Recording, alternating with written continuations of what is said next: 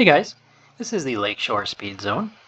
95 miles per hour for 3 stars and 97 is a seasonal objective. I do have a couple videos on this already.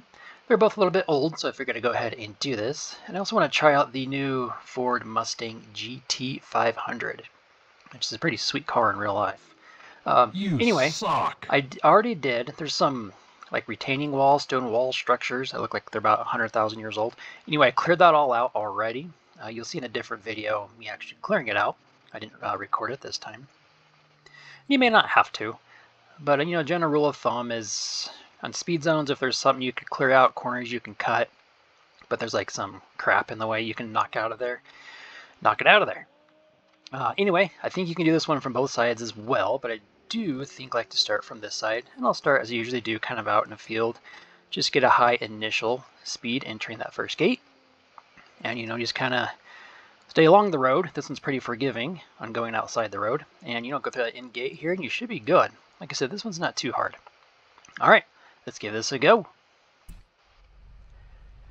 Like I said, in the new GT500, new in the game as of last week.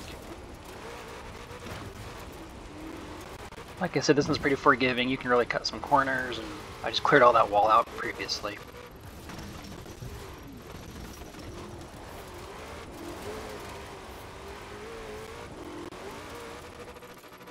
There you have it, 99.32. Alright, and I will give this a go from the other side just to show you.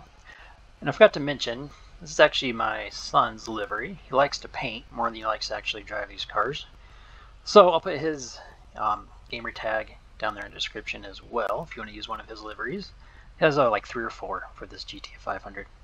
Anyway, enough sales pitch for my own kid. Here we go.